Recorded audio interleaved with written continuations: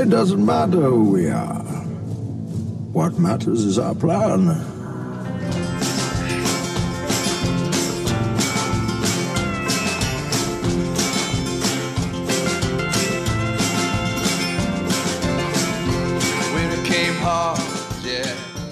Welcome to the 41st episode of News Dump, where we run through the hottest topics in the Lewis County news scene and discuss. I'm Chronicle Associate Editor. Ooh. Aaron VanTuyl. Did that come with a raise? I see it came with a new haircut. It did not come with a raise that I'm aware of, but we'll see.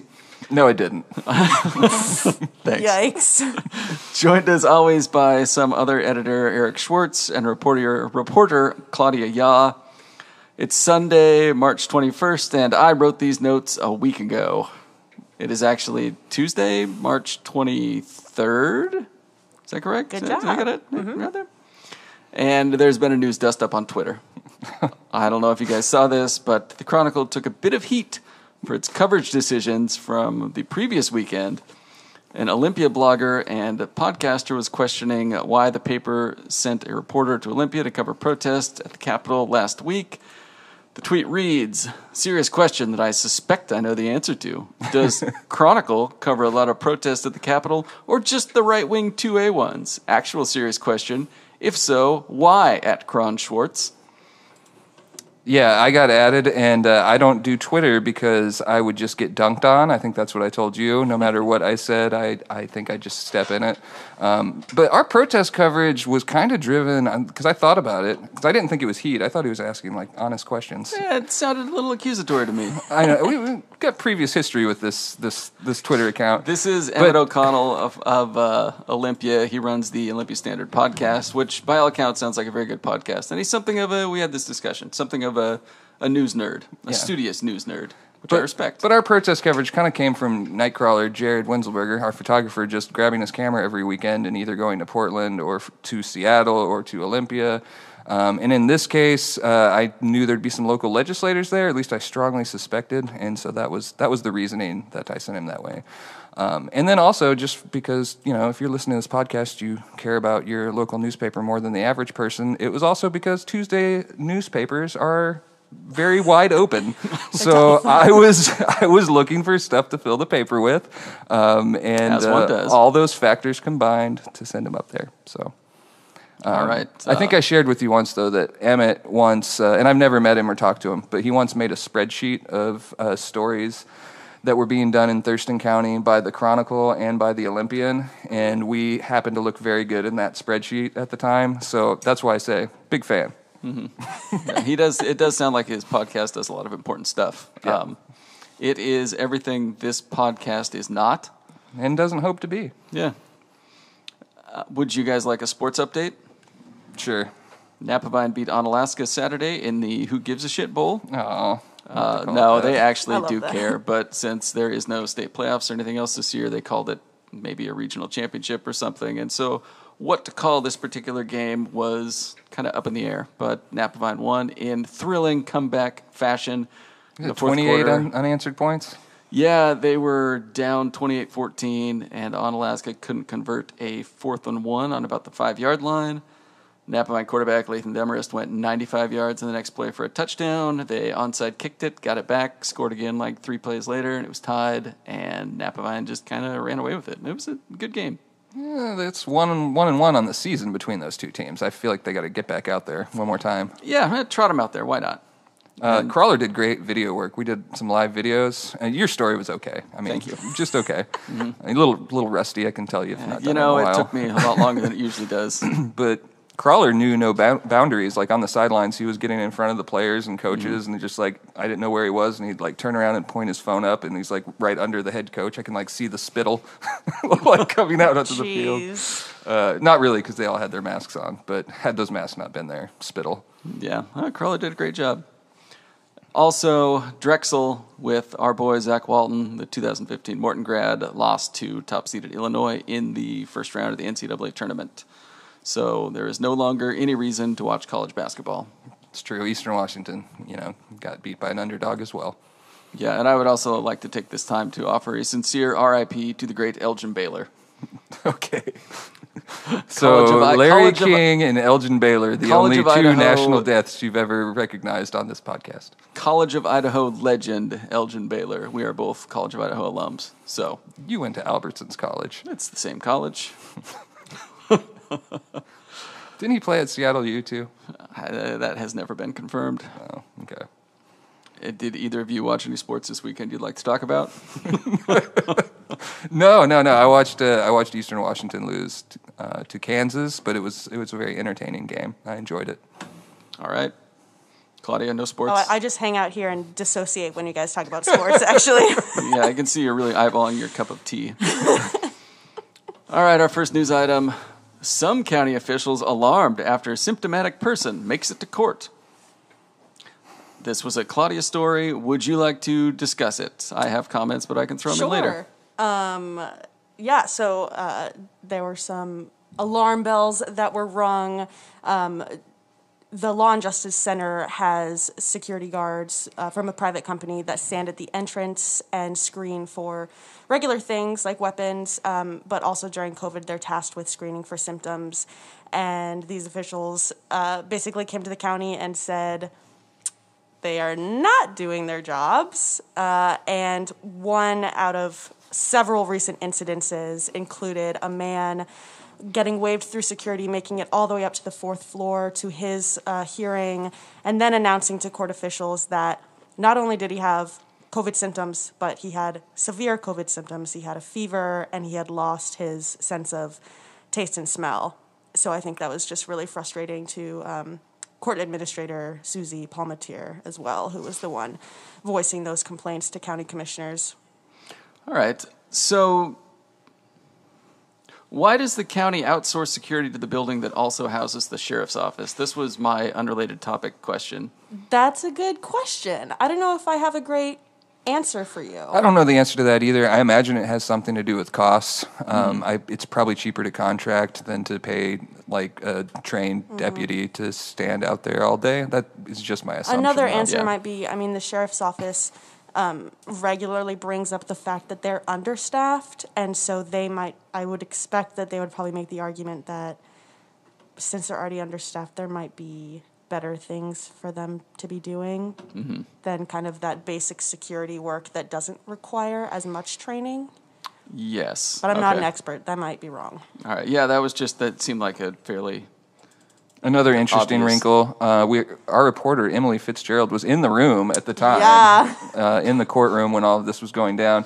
And I told her after the fact, you can leave. And I think she instead held her breath. And oh, my goodness. Moved. I would personally probably would have left the room. I don't know, maybe I'm a coward. Well, I think they told the guy immediately, get out of here. And I think people filtered out pretty quick after that.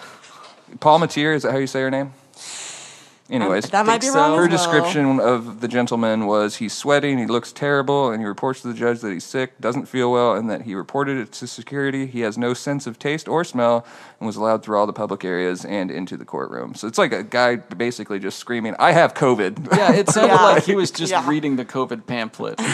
It also just looked it at the same time. Yes. So. Also notable is Susie went back and could view all that footage and basically said, we've looked back at the video and all of these recent incidences where people have told us that security has just waved them through is true. That's her perspective from going back and looking at that video, is that it's not that they weren't there. It's not that they'd never had the discussion. From her perspective, security knew all those things. Okay. This is just a question I had after I read your story and it was published, is I hope Emily doesn't get a bad time. She's our court and cops reporter, and I just imagine next time she ends up, looks like we're going to have to do the deep check this time. Yeah. Well, I don't wait in this room. I don't think they're going to be there. That security company, I don't think they're going to be here for long, because today the county officially put out their request for proposals or whatever, officially looking for an alternative company. Potential job for you, Aaron. I know you're looking. I always am, yes. The security company, at first glance, it looked to be half of the company that the husband got into divorce or something. That is correct. Which is always questionable. So no website, no home office, phone number. All right. I feel like as a reporter that, as the kids would say, sus. Yeah. So, while county commissioners have questioned whether court operations should be discontinued in Morton, Commissioner Sean Swope also mused with the idea of using a new security contract to also provide service to Morton in lieu of the town's local police force. I think that comment was supposed to go on the next story, which we will talk about now. District court judges say Morton Police Department's stance on masks is undermining court proceedings. So the Morton Police Department's resistance to wearing masks is undermining the district court's ability to provide service to East Lewis County, according to judges and puppets for the liberal shadow government R.W. Buzzard and Wade Samuelson. Jeez. Clearly, the two furthest left-wing judges in the county, as we all know. Aaron is being sarcastic, I think. Yeah, R.W. Buzzard was the judge that chased down a suspect. Yes. And I believe also... Which is relevant to the security story. Yeah, because there was no security guard at the time to go after these guys. And I believe he also... What was his... He had kept a gun in the office and enjoyed he packs heat. I think... I think he still does to this day. I don't know. But if I remember correctly, part of the reason was the security out in Morton, is he didn't like the idea of not being armed if someone else were to come in there. Yeah. But there was other elements too. He actually came to us when former editor Natalie Johnson had written a story about some problems in the Lewis County Superior Court with the judges, and we were running those stories. And he came to us and admitted, he had been drinking in his chambers and a few other things. But to his credit, he brought that to us. It wasn't something we found, and he wanted to be clear and get it out there. Which is to say, he is probably one of the least likely to complain about something like masks unless it was a serious issue in his mind. Right, or for his staff as well. I don't know I think clearly, if you read the story, it's a big issue for Court Commissioner Tripp. Was concerned, even stunned by the attitude of the auxiliary officers, which the extra detail that you included here, Claudia, was very great. When the officers were asked a third time to mask up, neither made any response. One just stared at her, and the other refused to make eye contact. Which is not a great look for the Morton Police Department. No. I liked that the judges included the detail that the officers are also often late and old and frail. Yeah, yeah. Not to age shame or anything, but, probably not the most staunch security. Did Chief Morningstar say what he didn't think was entirely true? He was pretty tight-lipped. Okay. No. So there was no accusation as far as that didn't happen. He just said, well, that's not entirely how it went. Yep. Okay. I think he pretty much repeated a lot of the stuff that was in the judge's letter of, well, if you have a medical condition, then you are exempt.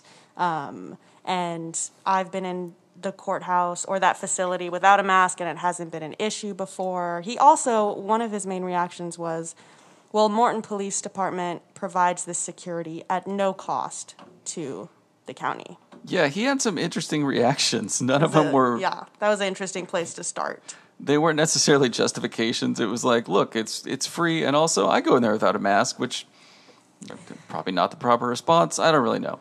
And I always feel the need to throw this out there because it's true, and I think if a person's listening and they like Morningstar, I think a lot of people in Morton probably agree with him, unfortunately, in my opinion, that the masks aren't necessary or even that they're harmful, and that's not true at all. I haven't seen a bit of science to back any of that up whatsoever. It just doesn't plain make any sense. Mm-hmm. But it's not. He's not on an island, so to speak, in his area. Yeah. No, he's not. But on the other hand, if judges are coming into your town to provide a service and save people a trip to the big city, do what the judges say. I think that's kind of the point of court. And I think, since it's a county service, not legally, but kind of on the ground, I feel like the county has to take those restrictions a little more seriously and enforce them a little harsher. Just because they are more higher up. It would be easier for a small town police department to not enforce that than a county judge. So I always think, too, aside from that issue, just if you're a police officer, and I got this, my dad, he's a pastor, and he didn't know what to think of the mask at first, and his reason for doing it was it's the polite thing to do, and other people think that it's needed, so if I'm not doing it, then I'm making them feel less safe, so it's a no-brainer, you put it on. And I just feel like that would transfer to law enforcement, where you're always trying to make people feel safe is your job. Yeah. You would think so so. Maybe not be as adverse to it. That's just my personal thought, but I know others think differently. I feel so bad for folks who are just in the position where they have to enforce it, and with people who are being really resistant, are not being respectful of that policy. And I was working for months during the pandemic at a grocery store, and it was super not fun. Like, dealing with those situations, it's so confrontational. You feel very disrespected. It's not a good situation, so I really empathize. And they often will put it all on you as the employee as Totally. well. It's like, I don't make these rules. I don't make these bigger rules. Yeah. I don't work for corporate Trader Joe's. I'm just a crew member. I was going to ask if it was a Whole Foods or Trader Joe's. It was a Trader Joe's. So do we think Morton will continue, or the county will continue to provide the service to Morton, or should they just cancel it? I'm kind of in the opinion that, look, if Morton doesn't give a shit about it, why should the county foot the bill for sending a judge out there? Jeez. Well, I mean, Going off the rails here. I don't think you can, like, transfer those officers, like, them not giving a shit to the entire community. Like, it is I'm sorry. Just joking. It is a nice, convenient thing, to not have to drive all the way to the Twin Cities to go to a hearing. I say just stick a fork in it, because we've learned Zoom now, and if they can set that up out there and we don't have to worry about security for anyone anymore. I also think that for court, like, if you don't have to drag someone up from the jail and put them in front of everyone and go through all that time, it seems like that would save some effort and maybe even expense. I don't know what the staffing level is for that. But if we've learned to do all these things, why not apply the things that we have? I know the system for video court wasn't cheap, if I remember reading about it when it was implemented, so just keep it, let it ride. Well, Morton has been relying on, like, cassette tapes. So I feel like it would be a big re-up. It would be maybe a bigger endeavor to switch to Zoom. A bunch of cassette loyalists going to handle all their court business in East Louis County now. Great. I read that and I was like, what? I had to, like, check that the article actually was from, like, 2017 and not, like, 2001. Yeah, it happens. So our next news item, Lewis County is faring better at vaccine distribution. A month ago, the county was 39th, gentleman's last place in vaccine distribution, which sparked action from officials to get doses pumped into Southwest Washington, and now no longer in last place. Woohoo! 34th, 35th. Great job, Lewis County. I think we might have even bumped up since he wrote these notes. Ooh. Yeah, pretty. I did see a stuff. heat map for vaccines, and we're still lighter than most of the state. I have no other data to go with that. It was an Eric Roseanne story at PNVN. Just the visual. It was Skamania in Lewis County, and then there was a county over in the east side that were still slightly, like, everybody's kind of catching up with each other, and it's kind of this deep shade of blue, but we were just kind of lighter. But yeah, I think the discrepancy between, like, last place and the state average is also shrinking. So that's good. Like, that means that if you're in last place, it still sucks, but you're not as, You could say we're flattening the curve. I guess you could say that. Remember that phrase from, a year ago? I do. Should we talk about Paul Dunn's dog story? Yes. It's so good. Of course we should. Thurston County dog gets unwanted flight courtesy of Eagle. I will just read the opening of this. Rainier, a miracle dog, mostly unshaken after being snatched by a large bird. Once upon a time in Rainier, Honey ventured where no little dog had ventured before. 1 minute, she was on the ground, minding her own sniffing business, and the next, she was suddenly flying. After several minutes, she was falling. And so ended Honey's not-so-excellent adventure in the sky. So good. Paul Dunn just, wow. Oh man, Paul Dunn he's a veteran. He has his own style of writing too that cannot really be mimicked at all, and you can't really be learned. And I was telling Claudia here before we started the podcast today, those who read the story at yelmonline.com were treated to a much different lead. He went a bit gonzo with it. The Dunn cut? Yeah, it's the director's cut, the Dunn cut. And I mean, if you want, I can give you a little. I can give you a taste of it it's here. so out there. good. It's really good, trust me. And the reason I edited it for the Chronicle crowd is I just wanted to make it more of a hard news lead in one of them. And so, anyways, once upon a time in the Emerald City of Oz, Rainier, Honey the Cutie Pie ventured where no little doggy had ventured before. 1 minute she was on the ground minding her own sniffing business, and the next she suddenly, well, let's let her tell the story. Whee! I'm flying. I am flying. Wow, just like a bird? Uh-oh, hold on a minute. I was just on the ground and holy smokes, I can't fly. I'm a dog. How did I get up here? And what are those sharp things digging in my back? Ow, are those claws? Yikes, now I'm falling, straight down. And my little ears are sticking straight up. I'm so embarrassed. Plunk. It keeps going, too. I mean, there's Stories more like this narrative, make though. me like so proud to be doing journalism in a rural place, like, because that's a story that we could have only written Yeah. in a rural setting. It's awesome. Yeah, it was really good. And the story was basically an eagle picked up this guy's dog and took it on a ride. He says the dog was up for 5 minutes, but I have to think it was one of those like traumatic experiences where Yeah. it kind of Time stretched slows time. down. Because 5 minutes would be a long time to be flying around Yeah, with the a eagle dog. would have been gone. I would think so. Eagles go fast. But that's what it said anyways. But then he dropped it. The guy couldn't find it for like an hour and a half, and eventually found it just shivering in a swamp and saved it. It was a good story. I liked that they talked to was it WDFW? Yeah. And asked like, why would this go for a dog? That's very unusual. And it turned out like it probably was a juvenile and didn't know what the heck it was doing. Yeah. They said it was like, since he was young, he was more likely to take risks. And I was like, just like us. He was just a Exactly. little Go bunker. figure. Wow. We had some truthers in the comments saying that the whole thing was impossible and couldn't have possibly happened because the dog was too heavy, which is a thought that I had when I That's looked so at it. rude. But I think the issue was, in the story, it said the dog was like 12 pounds, and I was looking at that dog. It does not look like a 12-pound dog. But anyways, it was not without controversy, but it was our most popular story for the week. And King 5, I believe, did reach out and ask if they could have our images, and I told them no. Good. You come here for your dog dues. Yeah. Great stuff from Paul Dunn, as always. He'll be more of a fixture here at the Chronicle beginning in April. He's going to be shifting from the NVN to a freelancer role, and he wants to do some shooting for the Chron. So, Well, people are going to hear this and take their dogs outside and hold them up over their heads. I want Paul Dunn to write about Fluffy. that guy, not to heap more praise, but I'm going to. I've never gotten more messages than from his stories from the subjects. Just like, thank you so much. Like, because he doesn't know how to write like a 900 or even a 1,000 word story if he's really interested. It's going to be about 3,000 words. He's going to take his own photos, and it's going to be fantastic. It's going to be a trip.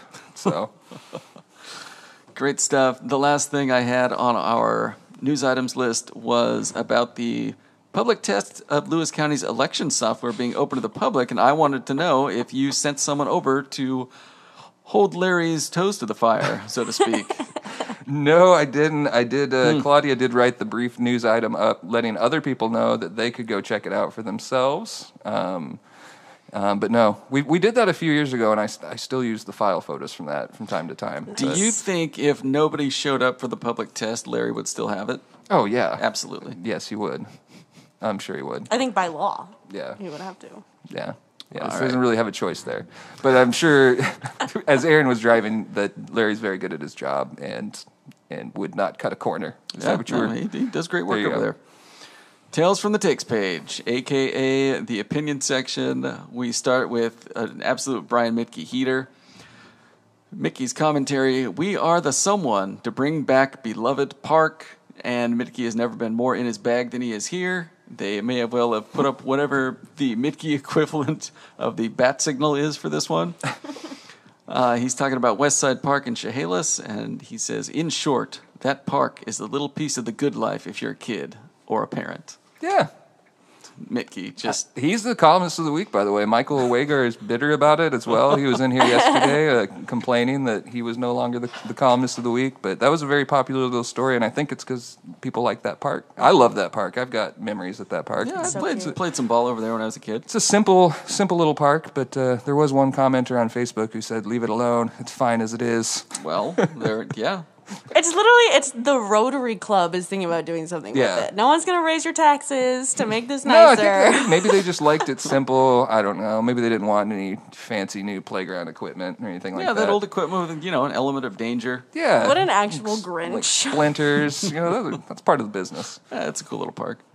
Yeah, Penny Playground gets all the love and support over there in Chehalis. Penny Playground. Little West Side. Yeah, a little West Side Park. It also had a really cool name. Like if you were growing up in the 90s and you were a teenager, if you heard West Side Park, you're like, hell yeah. A lot of W's got thrown up there. Tons of W's. Not so much today, I'm sure, but... Yeah, sometimes you just gotta, crank up the bass in your 1992 Acura Integra, roll over there with your freshly polished 16-inch chrome wheels, hang out at the park. These are things kids did. It's true. And now we move on to Michael Wager commentary, where he says, "Liberal, my re-Trumplican inner self wins out over drug possession controversy."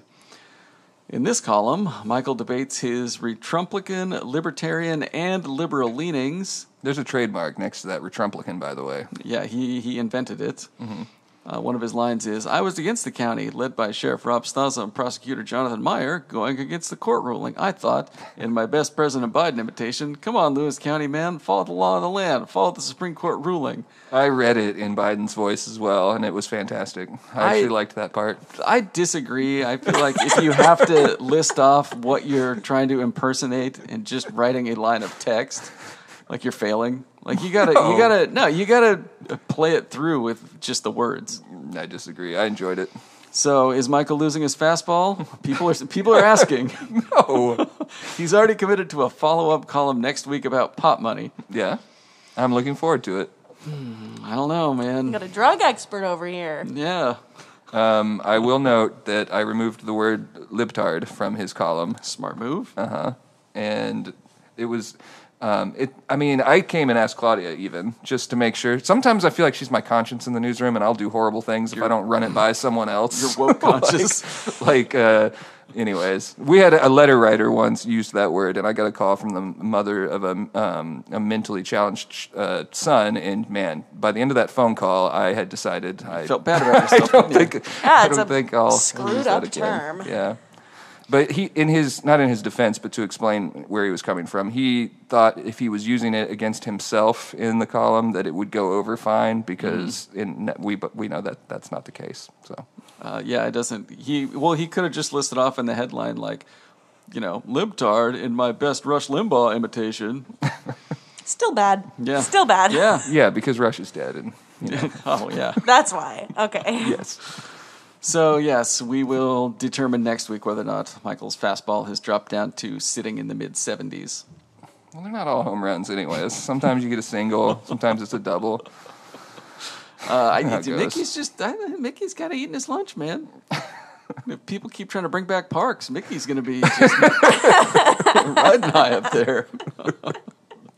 And our last column is from Dr. Richard Stride. His headline is, "Whatever, Boomer." Is there a T-shirt for that? One of the lines in it, "T-shirts are the nonverbal windows into the souls of our personage. Just like the people that wear them, T-shirts can make us angry, they can make us laugh, they can make us cry, they can make us stop and think about what's really important in life." Can they make us cry? Obviously. Probably. So he talks about boomers and millennials and eye rolling, and I'm here for it. I'm 100% on board with judging people based on the clothes they wear. A T-shirt is just the book cover to the soul, really. If we're approaching this column as like the fastball, has he lost his fastball? I would say that this is Dr. Stride.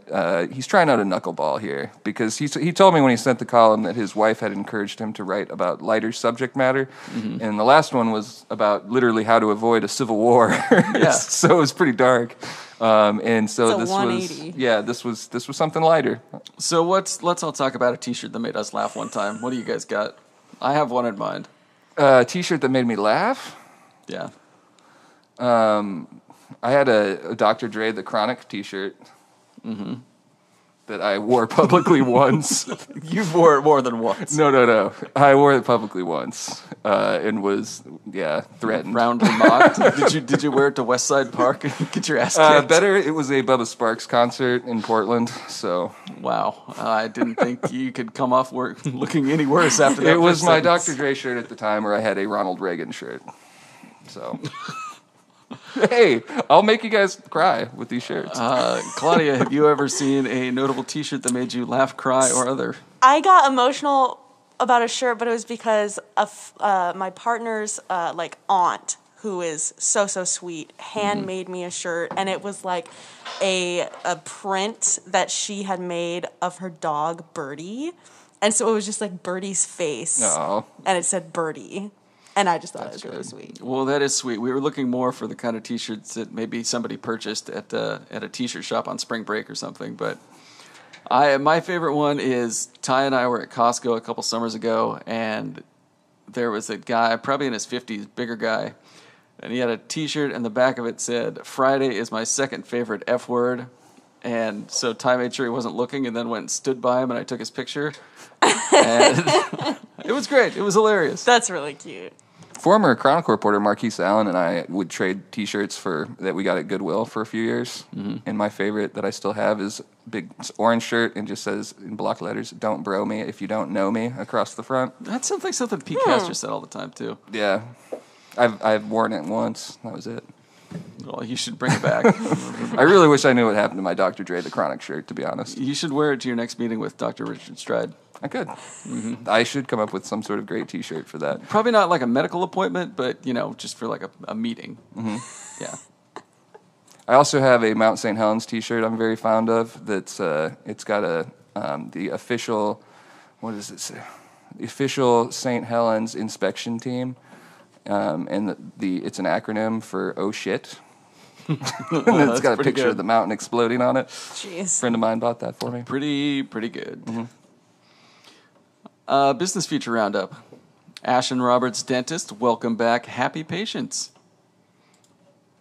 And I can't get the link to open right now, but it was a great story about a local dentist's office. Yeah, no, it was mostly just about how it was a story by Emily Fitzgerald. It was mostly about how they've been navigating the pandemic. And I don't think we've really written about a dentist yet, so it was an interesting perspective, just going all the way back to the beginning of it, when they kind of had to shut everything down. And I know a lot of dental offices were offering their PPE to hospitals, and it was that time period. And bought like new technology that they're using if they're doing oral surgeries in there now that kind of sucks everything out and prevents it, stuff from floating in the air. And no, I thought it was good. It was an educational piece for sure. All right. Any other business features I may have missed? No, I don't think so this week. We've kind of briefly gotten away from having a business feature in every edition. Partially is just like practical. We're looking to hire a reporter right now. But the other side is most businesses have reopened, and some of the stories start to become repetitive in a lot of ways because they're kind of just, there's only so many times you can write, this industry had to do this, and then now they're doing this. So we're going to get back to it, though. I know Claudia and the team just loves writing business features. It's my favorite. Just itching to get back out there. We do have some in the works. We've got Maximilian Motorsports out in Chehalis, working on a story on them on an apprentice program they have that results in a 4-year master's degree, I believe. And they've invested in electric cars and hybrids and that kind of thing. Got an email just today from a new business that's planning to bring a arcade/bar/eatery, I believe, to downtown Centralia. So that one will be cool as well. All right, great. People's Champion of the Week. I have 2 suggestions. Oh, jeez. First up, the Irish. Played some bagpipes last week. It was St. Patrick's Day. The number one comment on that was, aren't bagpipes Scottish? And the band was Scottish. I excluded that detail from my story. Oh, how dare you. Because I didn't want to call them out. Well, it's still part of the thing. I mean, I think it's a cool thing I think O'Blarney's does because there's not really like a local celebration for St. Patrick's Day. Mm. So if you want to go out and do something, you can go to an Irish bar and listen to bagpipers that might have some Irish heritage. Maybe. And the other People's Champion of the Week nominee is Local Experimental Aircraft Association awards scholarships to 3 Lewis County high schoolers to pursue their pilot's licenses. Not a pirating license. You don't need a license for that. Henry Jordan from Chehalis, Tim Bowes from Mossy Rock, and Henry Reed from Chehalis were all awarded money to put towards flight lessons or other expenses as they work towards getting their pilot's license. My one takeaway from this was that we have a local experimental aircraft association. That sounds far more dangerous than it probably is.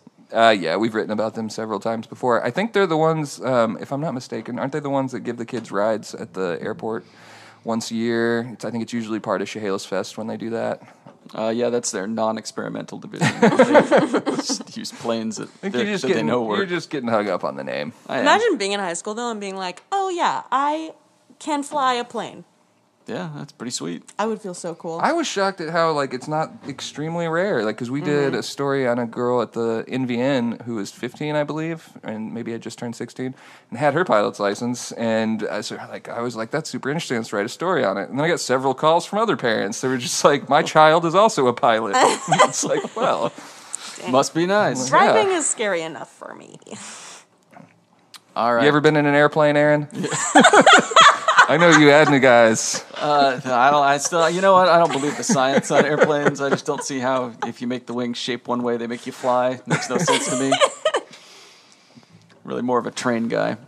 Yeah, it makes sense. Sirens bangers of the week. It's really just a bunch of like, what do you want us to do about it type of stuff. There was a possible scam reported where a male with 2 kids in the car told the caller that he lost his wallet and tried to sell her a fake gold chain. The man reportedly left after the caller flashed her badge at him, which makes me wonder if, like, was a cop calling this in? Were they just calling to tell their pals about it? I don't really know. Could have been like an employee badge. Yeah, I'm going to skip the next one. And then the last one is a caller reported receiving threats via phone from a family member they hadn't spoken to in over 20 years. Just imagine, like, your uncle you haven't spoken to in 20 years calls you up out of the blue and threatens you. It's like, how do you find me? That'd be rough. So, yeah, kind of a lame week for crime, which is good. Yeah, no, we like that. I mean, obviously there was other crime, but not the kind of stuff we're going to make light of. Facebook comments of the week. The first topic is Nightcrawler's live video from the Onalaska Napafine football game, where the overwhelming majority of the comments were just people asking what the score was.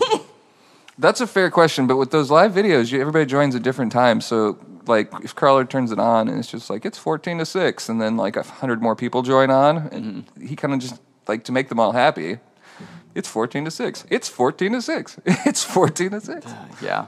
So, well, luckily the game was not broadcast or reported anywhere else on any other social media medium. No, there wasn't anything else. Oh, Aaron, this next one's gnarly. Yeah, it was a terrible comment from probably a terrible person. This is, somebody is saying choose the behavior, choose the consequences on a story about a teenager almost dying from a drug overdose situation. These always drive me nuts because, like, where do you get off, like, blaming somebody for something like that and making it, well, you shouldn't have done that. It's like, yeah, I'm sure they know that. Like, you don't need to jump on Facebook and just remind people that you're an asshole. No. Although that's what most people on Facebook are doing.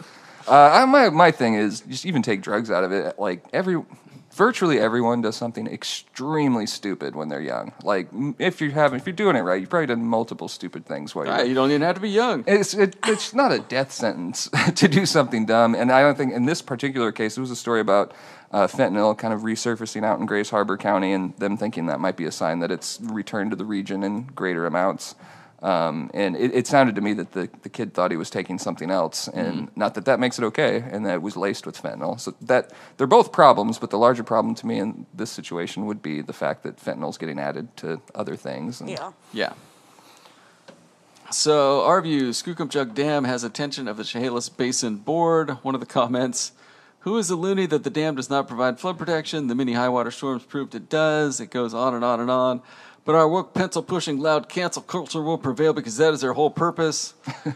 Sir, I don't think the woke pencil-pushing loud cancel culture is weighing in on the dam one way or the other. I went back and looked because I was curious about that, and pretty much every time we haven't written about that dam very much, which is interesting, but it's up and away. The last time we wrote about it, they were doing some like SWAT training out there.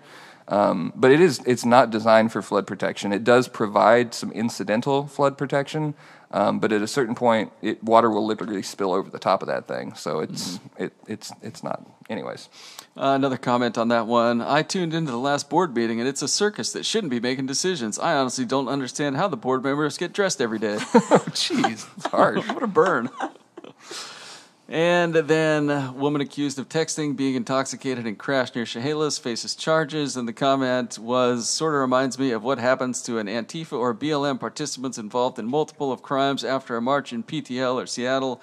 Thankfully, her children didn't suffer any serious injuries other than fright and long-lasting mental anguish. It's a reach. I think you could have just cut the whole first sentence out. Like, I don't know what Antifa or BLM have to do with car crashes. That's like my biggest pet peeve is like when people just are literally swinging for the fences to talk about quote unquote Antifa. Like this was a story about a car crash. What are you talking about? Just got to get it in there somewhere today. The story, incidentally, had a lot of urine in it, more than the average story. I will say. Well, I guess I should have read it all. Those Black Lives Matter activists and their bladders, right? You're totally right. Huge connection there. I was trying to move it along. That is our last Facebook comment. Only of this week. I'm sure there will be more next week. So anything you guys want to mention to wrap up? Anything I might not have put on the notes because I wrote them again on Saturday. No, I mean, we could talk a little bit. We're going to have for the paper. Claudia's working on the return of the Shanghai. Is that right? The Shanghai Cafe. Oh, my buddy Brooks is pumped. Yeah, grand opening on Monday. I thought it was just an interesting story in that the family that bought it normally flips houses. And they bought this really without even realizing how much history the restaurant had. And then their daughter basically Googled it and was like, oh my gosh, this place has been around for like 100 years. And so then they decided, we're going to keep it as a restaurant. We're going to, talk to the old owners, get the old recipes.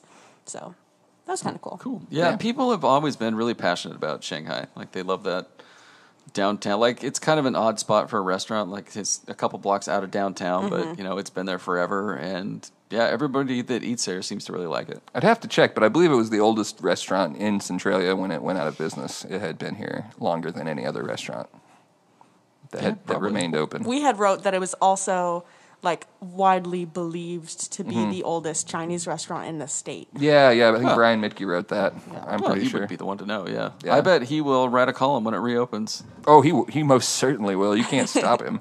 So, yeah, put that on your radar, Michael. I'm going to start giving him false leads on parks reopening. I was told this park was in trouble.